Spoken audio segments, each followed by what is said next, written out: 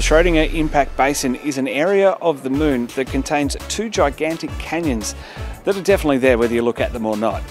And international researchers say they might have found out how these huge valleys were formed.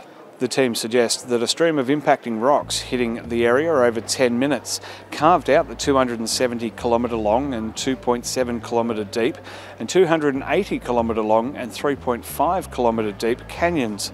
The team worked this out by looking at photos of the moon's surface to generate maps, which were used to calculate the flow directions and speed of the debris ejected during the canyon-forming impact event. They add that the energy required to carve out these cuts would have been over 130 times the energy that would be released from the current global stockpile of nuclear weapons. Rather than flying out symmetrically, this work suggests that the majority of the excavated debris was asymmetrically distributed away from the pole. The Schrödinger impact basin is near the exploration zone for the upcoming Artemis mission.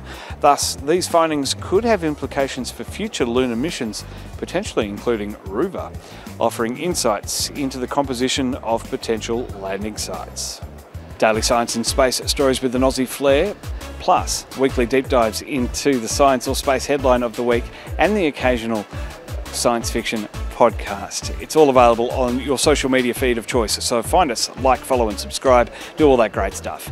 Membership's also available, the Trek.zone/support. Help us do more, like be here at the Australian Space Summit happening in Sydney. For now, this is Trekzone's Talking Science.